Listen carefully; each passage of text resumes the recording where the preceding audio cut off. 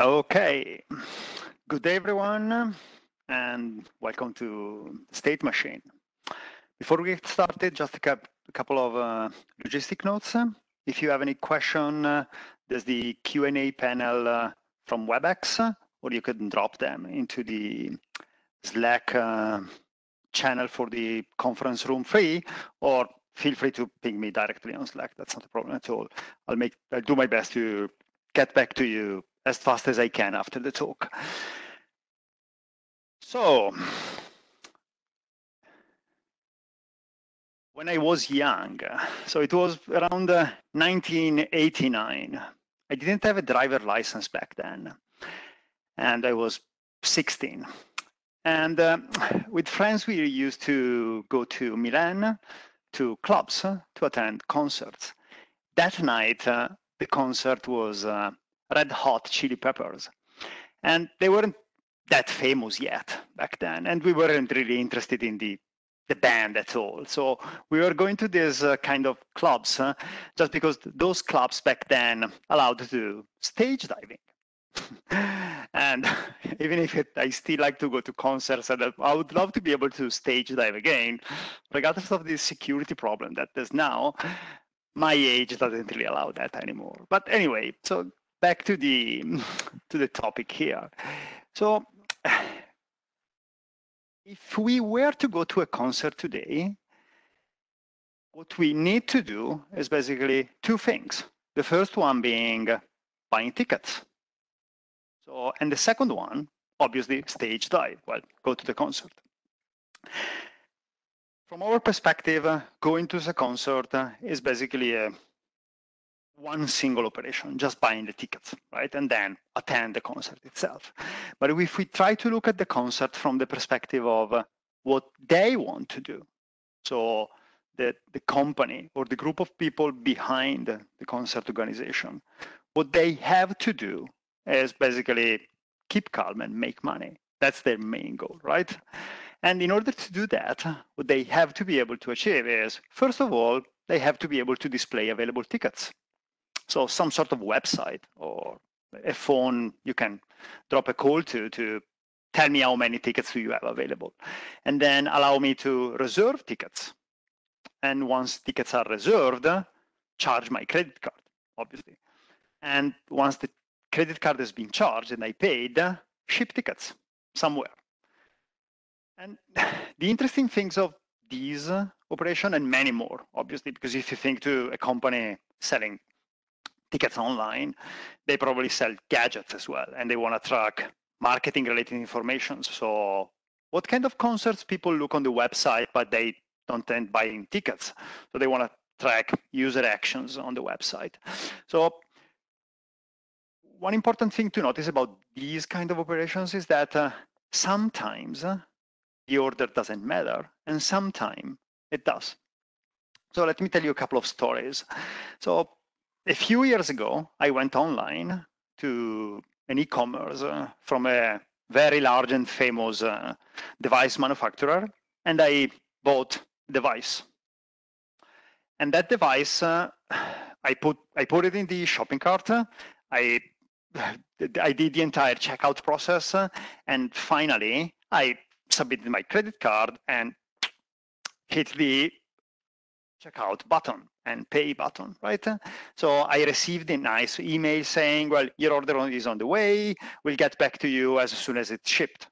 And generally speaking, what happens with this large e-commerce web shop, for example, like Amazon does, is that your credit card is generally charged only when the order is shipped, not at the exact moment when you buy it, but when they ship the stuff to you. So in that case, what happened is that a few days later, I received another email saying, your order is on its way, enjoy your device. And literally a few seconds later, a text message from the credit card company saying, operation denied. So I immediately said, well, it's eventual consistency, right? So the email went out, but they're not really shipping anything. 2 days later, the shipping courier showed up at my place saying, hey, here is your device. And meanwhile, for 2 days, the credit card company was texting me saying, operation denied, operation denied, operation denied.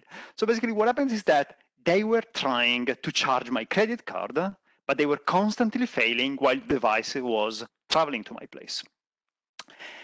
And I even called them. So I called the customer support saying, hey, I got this, but I haven't paid for it.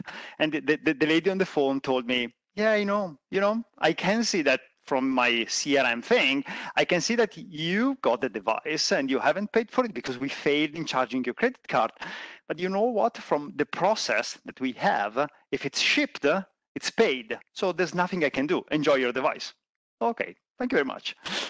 And that's an interesting point, right? So we assume, in this case at least, that paying must happen before shipping. Is that always the case? Not really. Let's take, for example, highways in Italy, and I guess the same happens in many countries where you pay for highways. So when you enter a highway in Italy, there's a gate, and you get a ticket, right? So when you exit the highway, there's you can do that talking to a human or to a machine. You insert the ticket and then you put in your credit card, and the gate opens and you just go.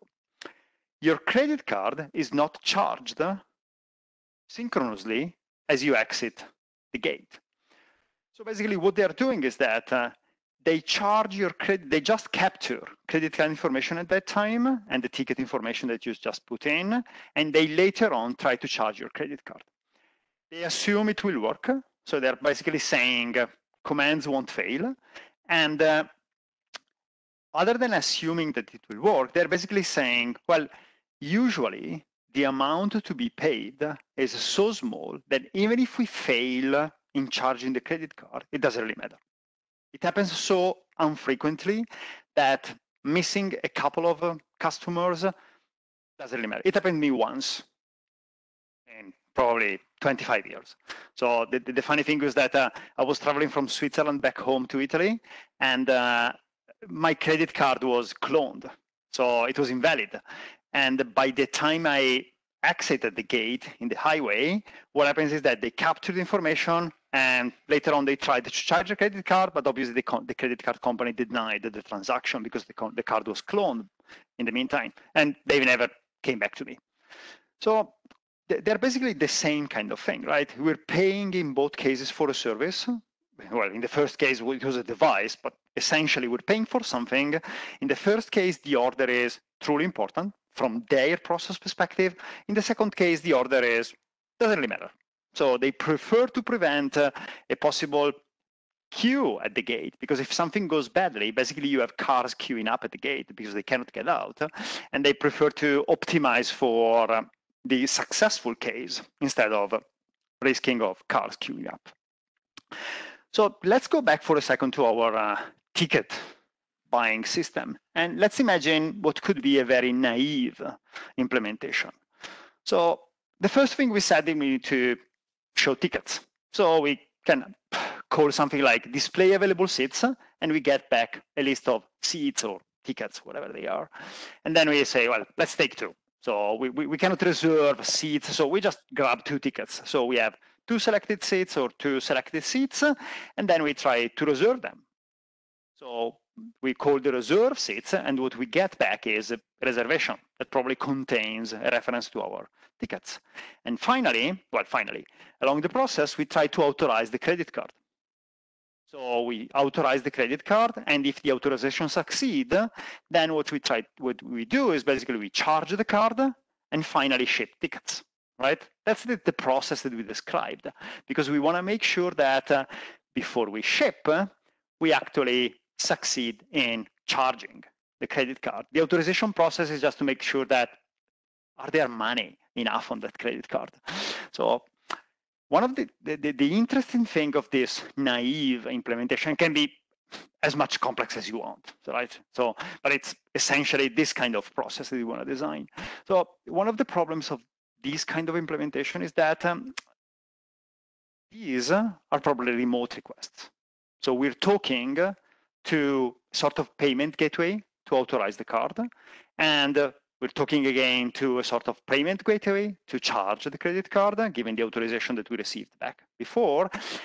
And we're talking to probably the shipping courier website or web API, whatever, in order to request the shipment, the pickup of the tickets that need to be shipped.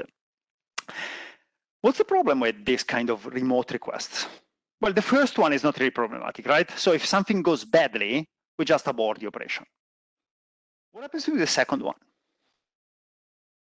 So we basically want to orchestrate in some way across two operations. Now, if we have only two operations, what can go badly is that the first one fails, the charging of the credit card, and we're fine. We just roll back in some way everything and tell to the user something went badly, just retry, whatever. You haven't bought anything, your shopping cart is now empty, and we're fine. But what happens if the second one times out? So the bad scenario is exactly that the HTTP request succeeds, but we don't know because the response times out. The response never comes back. So basically, we're now in a sort of unmanageable state because we have no idea what the scenario is, right? So when we deal in such a sequential process with remote requests, we're always exposed to this kind of behavior. And the fact that we really feel the need of wrapping this into a sort of transaction is a sign that something is a smell. So usually what happens is that the first approach to solving this problem is to turn this kind of naive implementation into what it's generally called a process manager.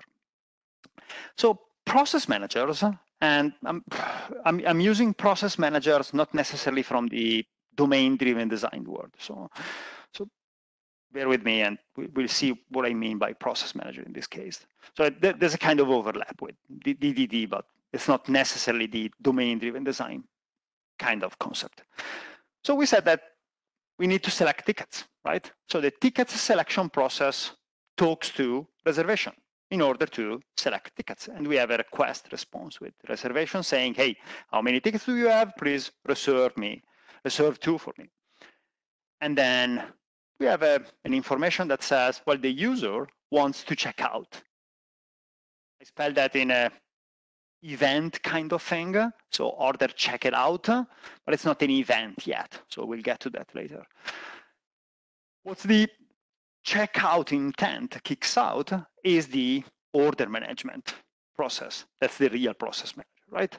So what we do is that we reach out to the credit card gateway anti-corruption layer. It can have many names, but it's basically a payment gateway that allows us to talk to the credit card provider. And one of the important things to notice is that it's a still request response, but we're doing that using a message. In this case, it's exactly a message on a queue. So we're moving away from remote requests as remote procedure calls into a queue. So the reservation one might be still a remote request that is handled over an RPC kind of approach. But now we're moving to a remote request over a queue. And then we talk again to reservation, again, in this kind of RPC kind of style. And then again, we go back to the credit card saying, okay, charge the card now. So we authorized it, we confirm the tickets to reservation, and then we charge the card. And finally, we talk to shipping. So basically what we did is that we isolated remote requests into its own processes, talking to them through a queue. We haven't really solved the original problem. So what might go wrong is that, let's use the same sample before. So we send out the message to shipping, the shipping gateway. The shipping gateway talks to the shipping courier API through HTTP again, and the response doesn't come back. What happens is that the process manager, the order manager, never receives a response message. So now the order manager isn't in doubt anymore. Shipping didn't happen. So I know what to do now. I can roll back whatever it means from this kind of process, the entire process, and tell to the user, we failed in shipping. There is no doubt yet. So there is no doubt anymore. Well, there is doubt, but that doubt is confined into shipping, and shipping could have said to the operations team, hey, I'm having an issue. And the operation team comes in and try to fix the issue. But from the process perspective, isolating the doubt into its own separate process, or call it an endpoint, where we can do just one single operation, allows us to solve the problem of the need of dealing with remote requests that can fail. But we haven't solved all the problems, right? So we still have some sort of orchestration is still required. Because if we fail in shipping, we need to roll back the transaction with the credit card. So there's still this chat happening between credit card and shipping. But the fact is that orchestration is not the only issue we should get rid of. Let's try to have a look at the process manager from the storage perspective. So let's imagine a very simple orders manager where we have an order table that contains an order ID, a shipping status, and many more columns. So there will probably be a payment ID and the payment status and the number of tickets and so on and so on and so on. So now let's imagine that someone comes along and says, well, you know what? During the weekend, we were at the golf field playing golf, and we realized that a very interesting feature could be allow people to collect tickets at the venue instead of shipping tickets at their place. So we have a new requirement now that is collect tickets at the venue. And the problem is that if we look at this kind of schema, collecting tickets at the venue as an issue, there's no shipping, right? So now it means that shipping ID and shipping status doesn't really represent the full reality of the system. So one option is that in order to support this kind of new thing, we have to make shipping ID and shipping status nullable. But that collides with the fact that from the high-level perspective of the code, we cannot really deal with that. Because what does it mean if there's no shipping ID? So if it is null, does it mean that there will be no shipping because it's collected at the venue, or because there hasn't been shipping yet?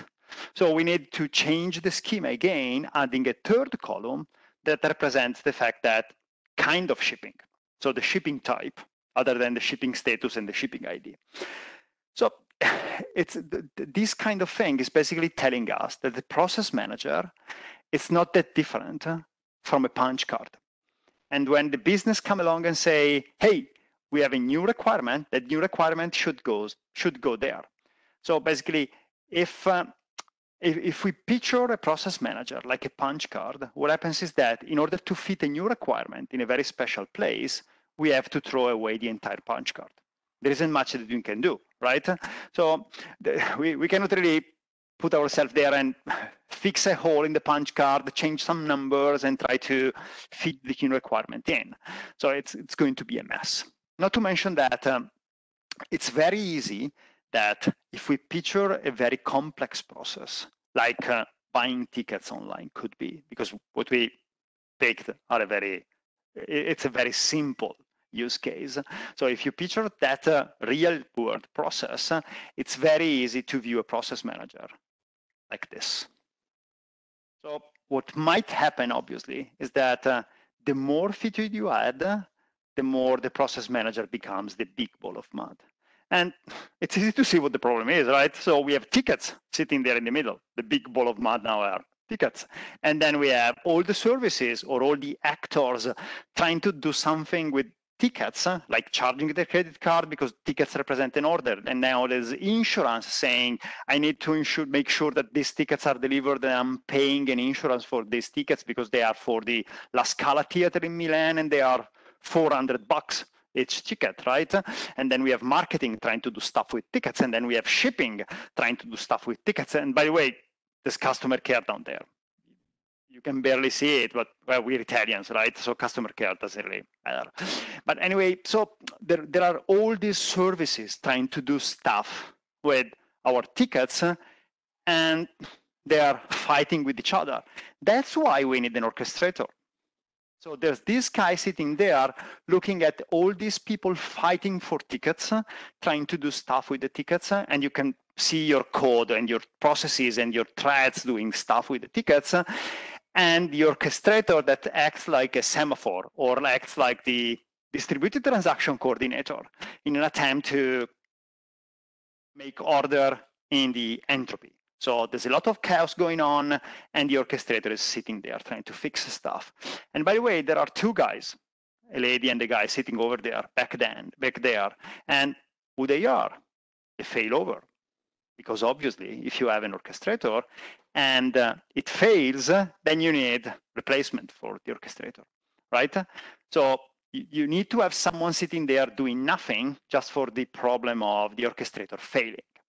So both the naive approach and the process manager approach, even if the process manager approach by using messages to decouple some of the temporal coupling between actors in the system, they can be seen as fragile.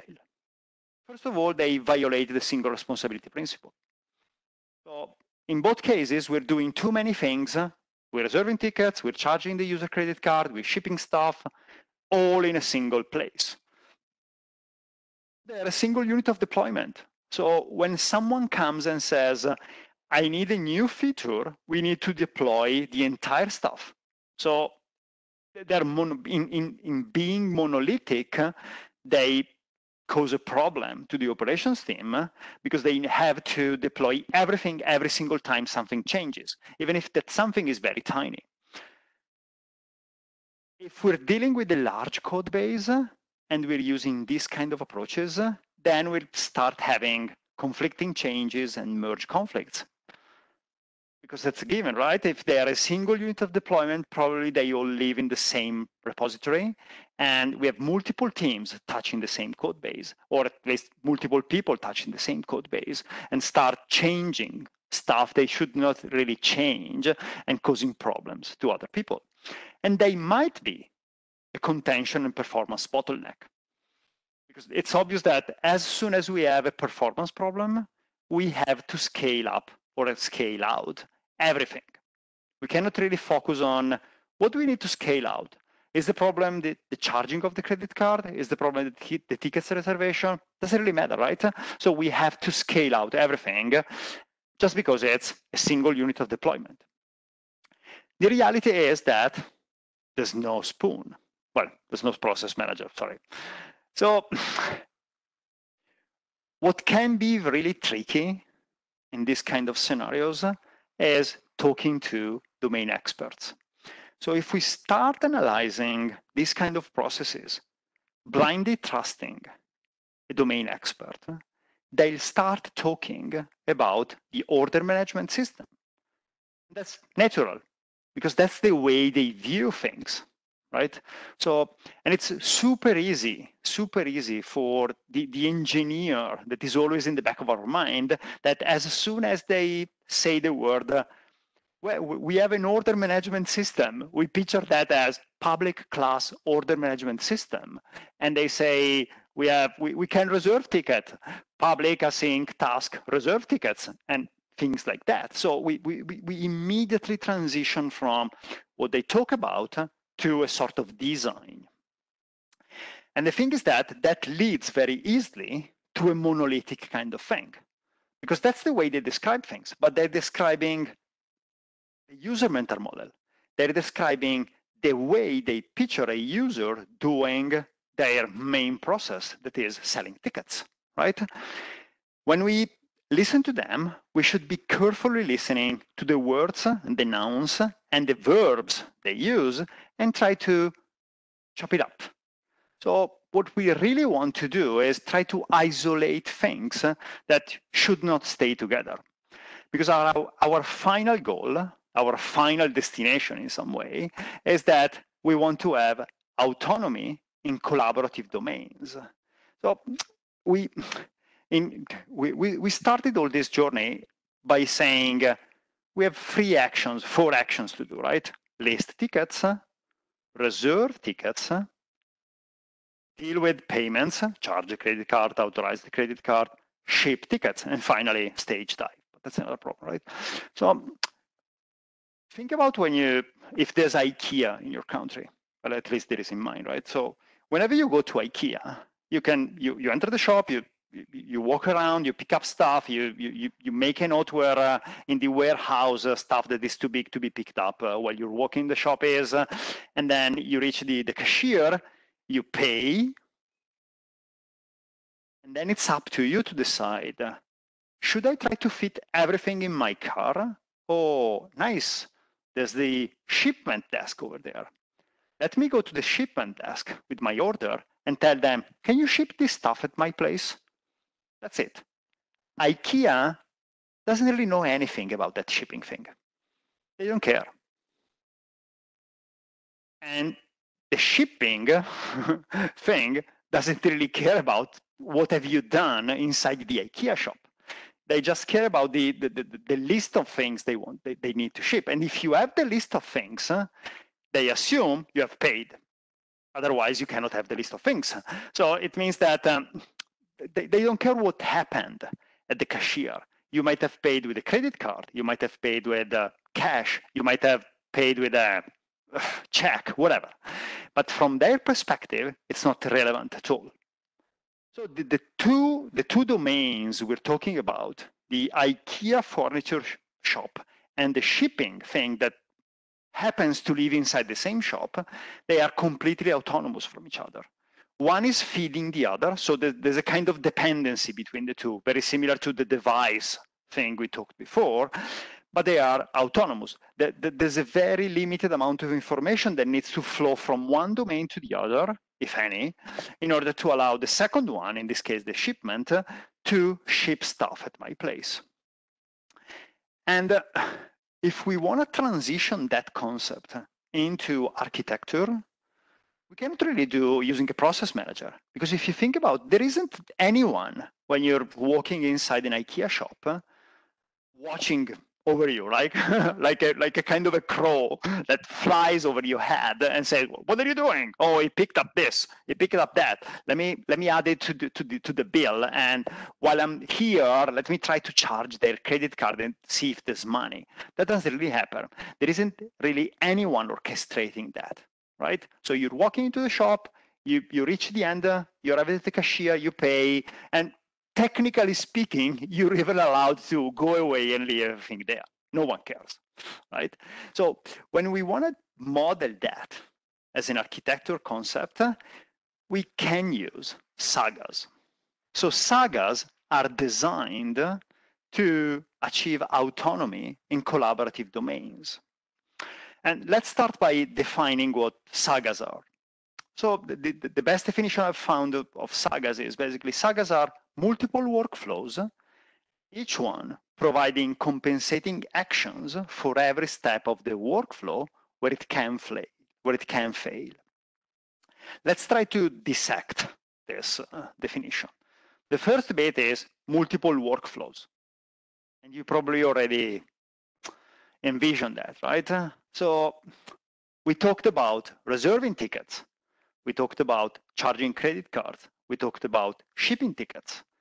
So we can transition this to sort of reservation, finance, and shipping. Those are the 3 domains or 3 subdomains or 3 services or 3 microservices, call them as you will, doesn't really matter in this case, that we're dealing with.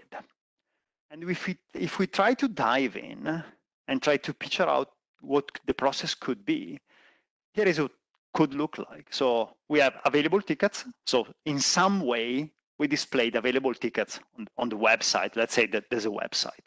And then we can select tickets. And we select tickets, and we do that using a reservation. And selecting tickets means that we're going to put tickets, let's say, into a shopping cart. Fine.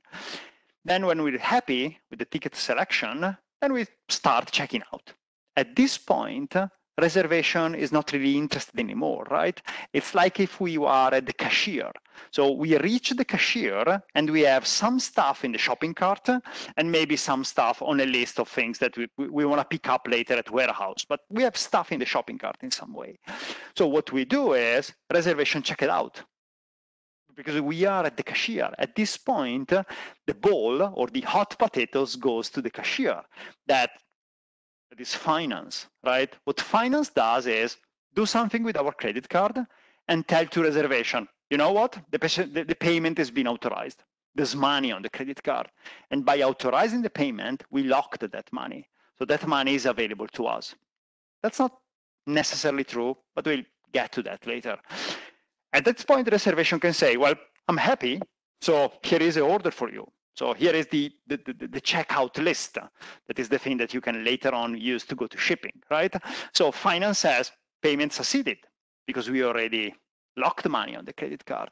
And now that we have these two information, so we have the pickup list and we have the payment receipt, we can go to shipping or the shipment desk in the IKEA shop and do our stuff with them. So ship stuff at our place, or ship tickets in this case, if we are still talking about delivering tickets. So what do we have here? We have 3 workflows, because you can imagine that inside these big boxes, there are many things happening. So they are workflows in some way. So they are state machines. The shipping, for example, or the finance, it's even easier. The payment is being authorized. It's the state where the payment is. And then when it transitions to another state, it's going to be payment successful or payment failed because something might go wrong. Shipping as well. It's the shipment has been prepared, the shipment has been delivered, the shipment has been sent or has been received by the customer. Here is the customer signature, and so on. All these workflows, they basically participate into the tickets ordering saga. So the saga is the relationship between these workflows, right? And to be honest, we prefer in particular software to call them policies instead of workflows. Why? Because they make sense from a businessman perspective. So stakeholders, they don't understand the word workflow. So it's much better to talk about payment policy or shipping policy or the reservation policy, right? So it's much easier for them to understand what you're talking about. So it's sharing this kind of common lingo is a nice way to enrich and augment collaboration between different groups. And if any one of you have already been to an event storming masterclass, I've done one with Alberto a couple of years ago, you can probably already see what I'm aiming to. That is, these 4 events, reservation checked out, payment authorized, order created, payment succeeded, are what the event storming people call pivotal events. So a pivotal event is an event that allows the entire system, in this case, the tickets reservation saga, to a transition to a different state, right? So if you probably can imagine that inside finance or shipping itself, there's many things happening. So there are many events that are not relevant at all from the outside. Who cares? What's important are these pivotal events, or what in the SOA world we call pub sub events. These are the things that are cross-boundary or cross-service kind of information that flows around the system to allow the system to transition from state A to state B and state C and maybe back to state B, whatever the process it is. Let's now have a look inside the black box. So what's inside these sagas, or what's inside each workflow? Let's start again from the available tickets. We go to reservation to select tickets. We put tickets in the shopping cart, and then we proceed to checkout. And we do that again to reservation. Reservation publishes the reservation checkout process that goes to finance that initiate the payment process, right? So here is the payment workflow starting. And the first step of the payment workflow is to send out a message to the payment gateway that talks to the credit card provider saying, hey, can you authorize this credit card with this amount for me? And if that succeeds, there will be a payment authorized event that goes back to reservation that creates the order, that publishes, sorry, the order created event that again is interesting for finance, might be interesting for other people as well, like marketing, for example, that is interesting in knowing how many cards convert into orders. And finance goes back to the payment gateway saying, hey, charge this credit card for me. Here is the previous authorization ID you gave me. And finally publishes the payment succeeded. That goes to shipping as the order created one. And finally shipping talks to the courier gateway saying, hey, can you send me a shipping courier because I need to send tickets to a customer. Is that more complex? Given the naive approach? Sounds it is, right? But it's not really. So what we're doing is simply letting the complexity emerge. We haven't changed the process at all. So the process is exactly the same process we were trying to design using the naive approach and the process manager as well. But now it's clear where the complexity is. So we simply let the complexity emerge and be clear from the process design perspective. Now let's go back to the requirement that we got previously. So collect the tickets at the venue. And if we have this nice process where we have multiple workflows collaborating with each other, and we claimed there's autonomy in there, right? So collecting tickets at the venue is something that should affect shipping only. So that's the only thing we should be able to change. We have to change in order to allow at the venue collection. Let's see if it's possible, right? So we said that shipping, in order to be triggered, needs both order created and payment succeeded. What we can do is basically change the shipping policy and augment it, saying, what's the delivery mode? Is it collection at the venue or ship at home? So if it's not collection at the venue, so it's ship at home, we're doing the same process before. So we're sending a message to deliver courier, they will come, pick up the tickets, and deliver them. We're fine. If it is collect at the venue, then we're sending a message internally to shipping. So there's another branch happening here that is store for venue delivery. And what happens is that there's another policy that starts that act like a kind of a batching, a collection policy for every event that there will be. So there will be store for the venue contains the ticket IDs and the event ID. And there will be one batch shipping at the venue policy for every future event. So that batch shipping policy will collect tickets, and when it's time, they'll deliver them. So once one of these two operations happened, what we can do is that we can consider the original shipping policy as complete. So from the outside perspective, shipping is done, right? So if we immediately shipped going on the right side, so there's no collect at the venue, but it's ship at home, we're fine, we're happy, it's done. Tickets are on their way. If we decided to store for venue delivery, someone else, the batch shipping at the venue policy, have picked up and collected those tickets, well, stored them in the batch that need to be shipped in the future. So we don't need anymore the original shipping policy that can be considered done. We can even publish an event like shipment completed. And now we have this long-living policy that sooner or later will decide to ship tickets. We'll call a courier, give them a batch of tickets, and that courier will do, they will do their job, and once they're done, they'll reply back saying, we're done. tickets are there, and then can kick off, for example, marketing saying, we need to send an email to all the customers that decided to collect tickets at the venue in order to let them know how to collect them when the day of the event will be. And at that point, this sub-workflow, quote unquote, can be considered completed. But from the outside, who cares, right? So no one knows that we changed the entire process inside shipping to accommodate this new requirement. Reservation doesn't care. Finance doesn't care at all. Other parts of the system might not care at all, right? The second bit of the definition was each one providing compensating actions for every step of the workflow where it can fail. Let's see what kind of failures we can have.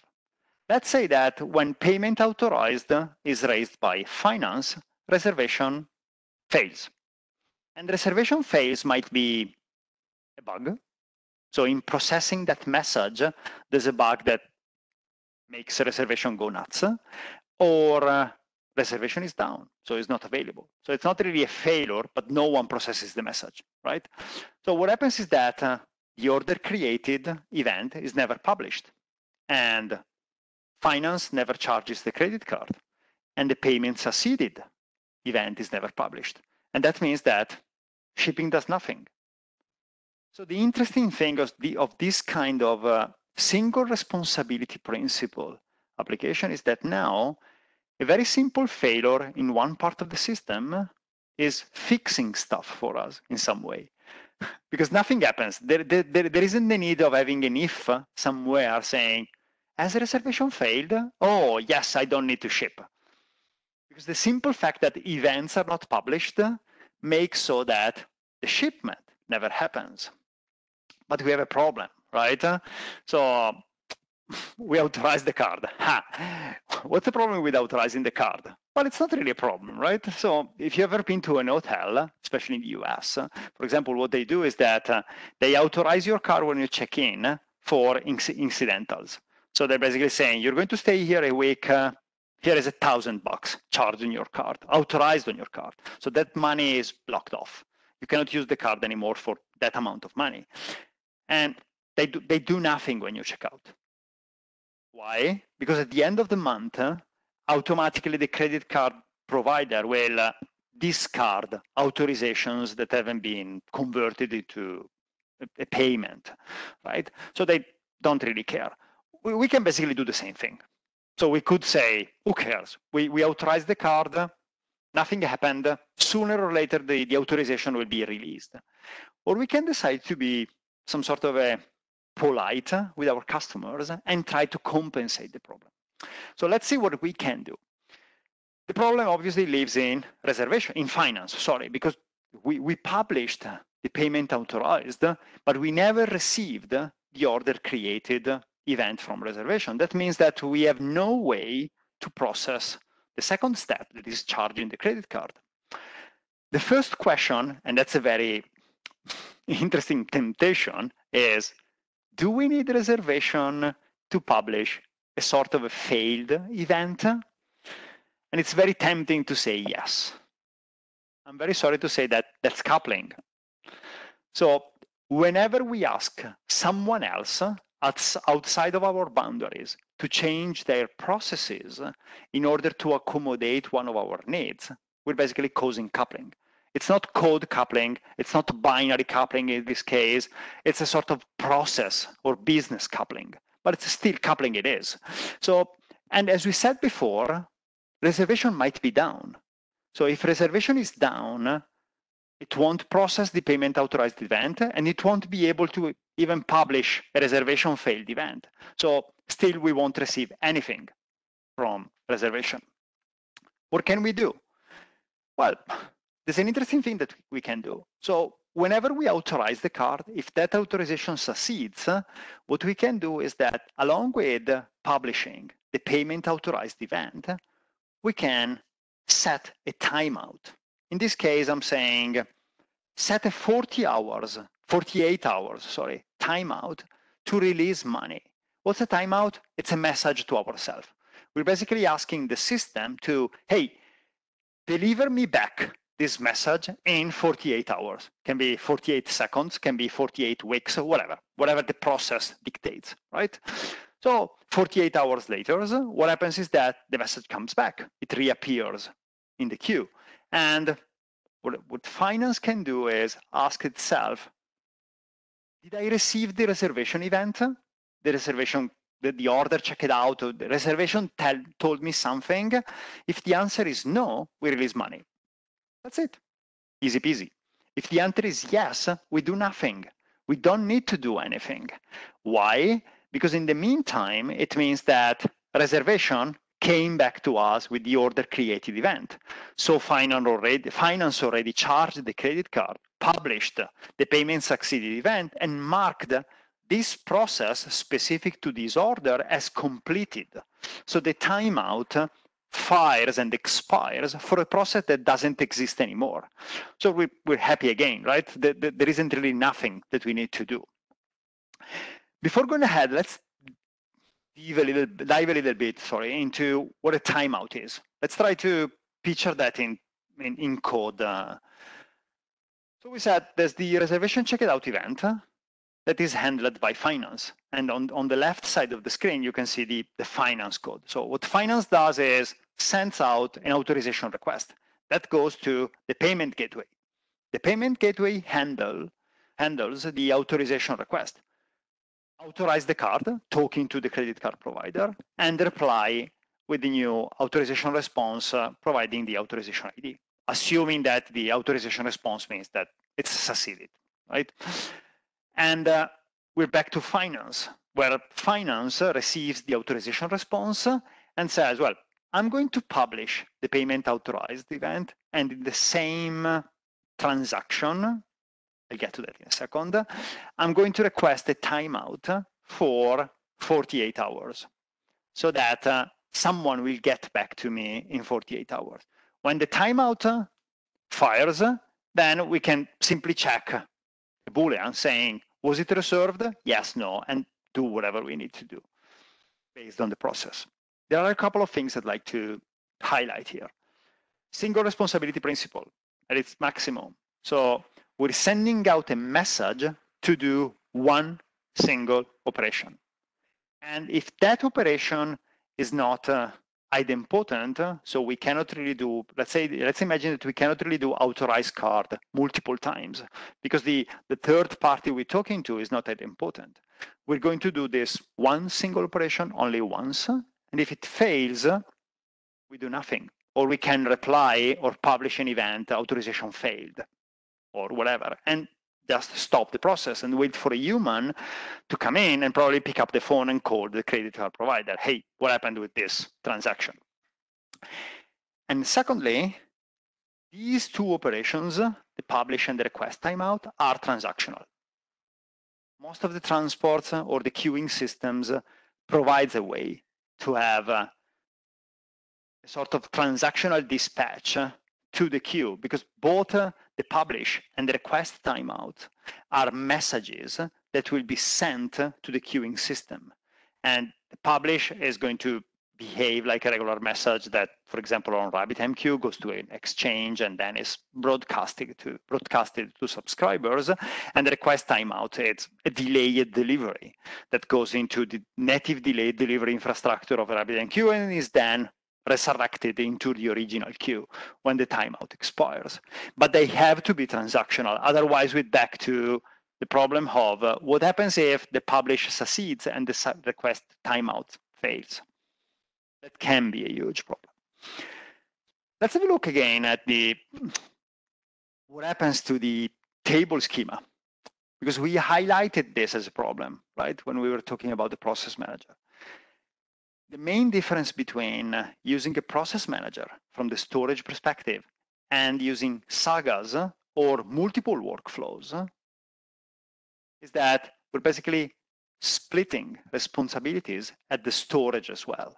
So we can now have each service, boundary, subdomain, microservice, whatever you want to call them, we can let them have their own storage That can be even different technologies. I'm picturing stuff here if they were relational tables, but there is nothing preventing finance to use, MongoDB shipping to use, SQL and reservation to use, whatever, Cosmos DB on Azure, doesn't really matter. The only thing they care about is that they are sharing the same conceptual primary key. So everyone contains the order ID, and is order ID primary key that represent the order that's coming in from the checkout request process is basically shared across all the services. But the important thing is now that everyone can evolve independently. So if we try to fit the requirement of shipping tickets at the venue here, we still need a schema change in the shipping table. But that's not going to be a problem for anyone else. So we reached autonomy at all the levels. We're basically cutting the system instead of on horizontal layers into vertical layers. That's why I like to call them vertical slices.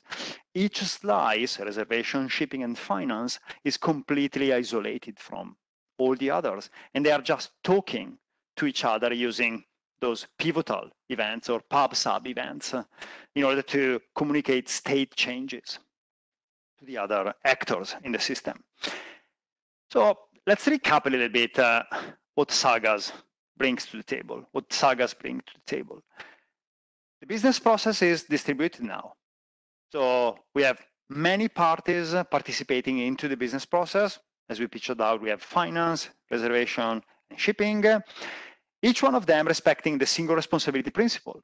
And if we want to be even more prescriptive, we could say that inside each one of them, we can have many workflows, like we talked about when we introduced the new feature in shipping, where we had multiple workflows again inside shipping, each one respecting the single responsibility principle, doing one single thing.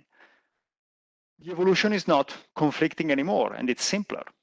We have independent units of deployment, and we have independent scale-out units.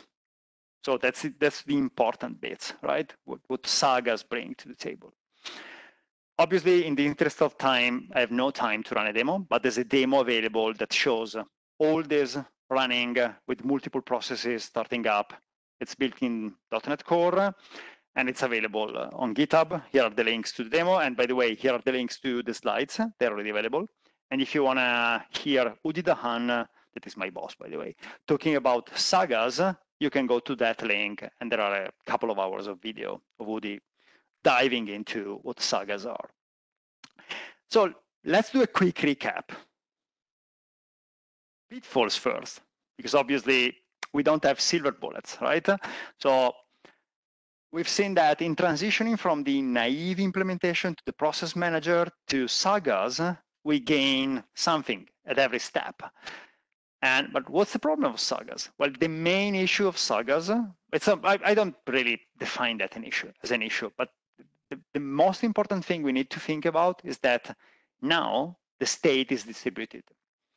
So we need to monitor the distributed state, and that might be problematic, right? So let's try to picture yourself on the phone with a customer saying, "Where's my order?" And you have to look into multiple storages in order to be able to rebuild the order status and understand what's the status of the order. Whether on the contrary, in a process manager where there's a single table, and in the naive approach as well, there's probably a single table where everything is stored, it's super easy to understand what's the problem, right? And so as soon as we started distributing and trying to fit in autonomy into the system, we'll obviously get something back. That is all the advantages that we listed, plus a pitfall. In this case, that's the fact that the state is distributed.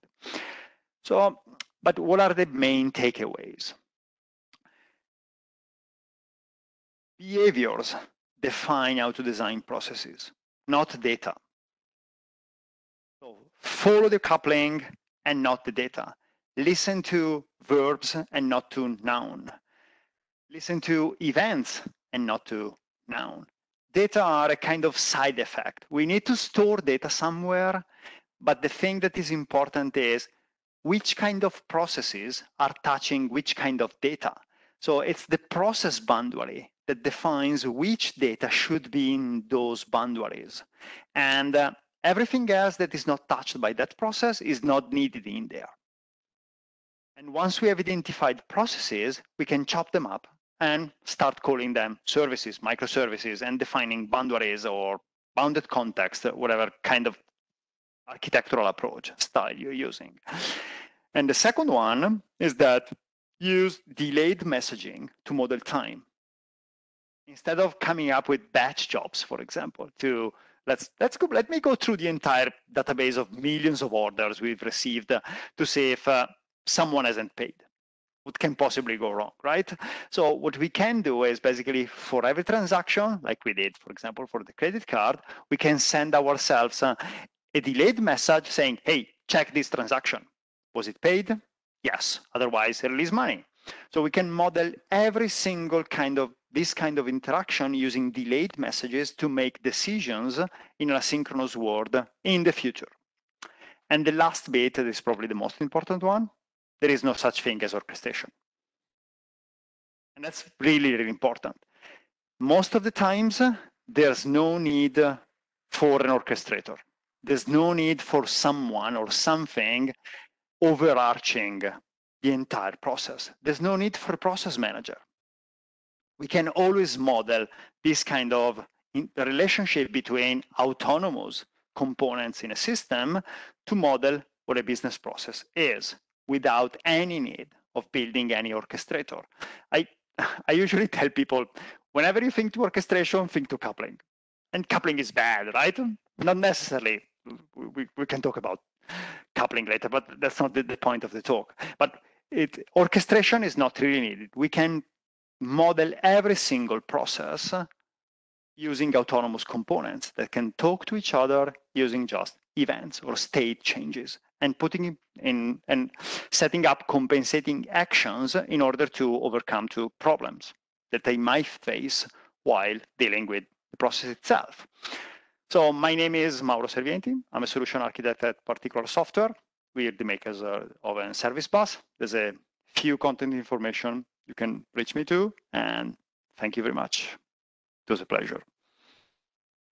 If you have any question, obviously, I'll be available in Slack or in the QA window now, I guess, for the next 5 minutes, because then there's the next speaker coming up.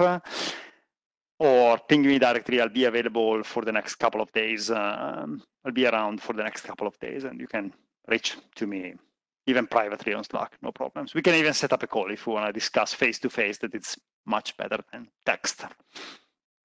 Thanks again.